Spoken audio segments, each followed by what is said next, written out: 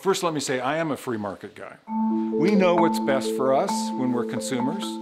We know what we like. We know what price we're willing to put into it. We make those choices all the time. We decide whether we'd rather walk or take a bike or get on the bus or buy ourselves a car and pay the insurance and drive. Those are all things we're used to trying to automatically filter through, and I wouldn't change that.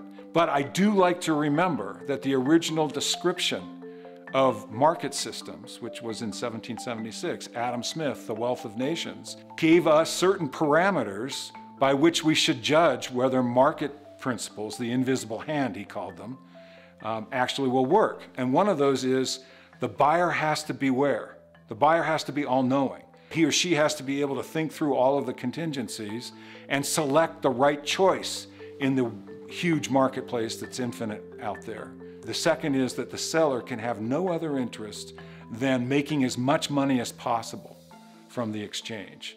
The third principle is no one else, besides the buyer and the seller, must have an interest in the exchange.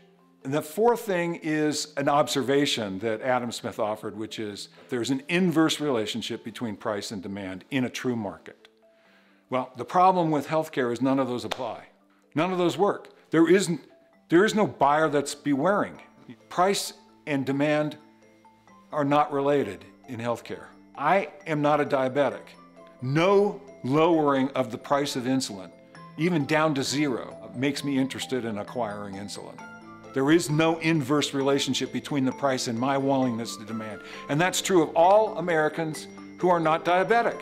They could care less what the price of insulin is. They don't want the stuff.